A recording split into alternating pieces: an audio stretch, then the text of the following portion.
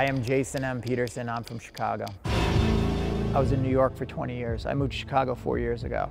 And photography and Chicago have gone total hand in hand. I remember I got an email from a good friend of mine who sent me all of these photos that Stanley Kubrick shot in Chicago in 1948. And there were these classic black and white photos that were super, super timeless.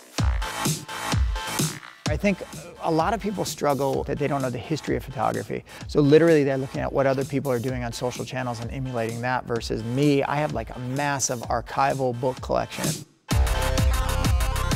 And looking at that as my inspiration. I think I've been able to hone in on a style of this high contrast black and white photography. So much so that like people recognize my photos. It's another thing that I love about master artists or photographers. You could look at them throughout their entire career, and there's slight little tweaks or improvements throughout their career, but they have a certain style to it, and that's what I'm trying to perfect.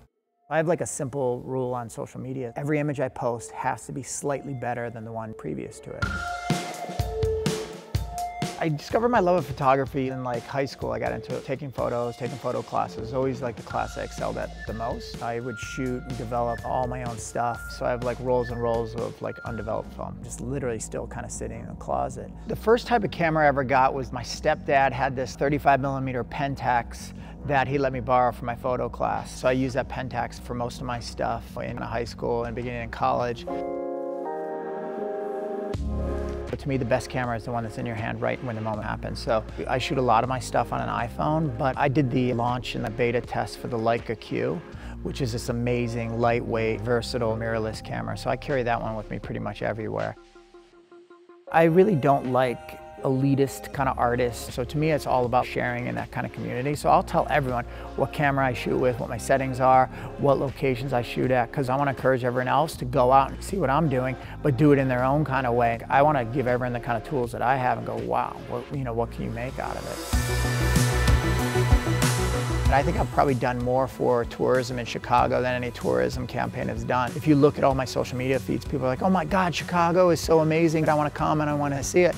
And that part of it I think is really amazing because I want people to come and experience and see what I see and how I capture the city.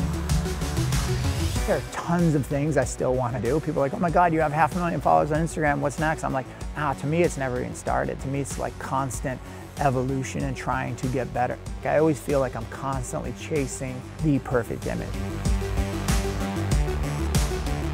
The thing about like mobile photography, it's like it's immediate. The Insta part of Instagram is my favorite part. It's like I shot this, it's awesome, and here it is right now because it really fits with how crazy and all over the place I am.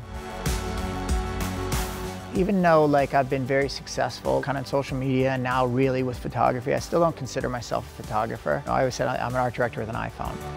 The amount of people that I respect that I've been able to collaborate with or have their encouragement has been amazing, but like I still got a long ways to go. Like I get excited every single day. Just walking around today, like we shot a couple images. I literally got like 4 like bangers on my camera that I can't wait to go download because I was like, oh wow, I saw that building that I may have seen like 30 different times, but I saw it in a totally different kind of way today, and I'm really excited about it.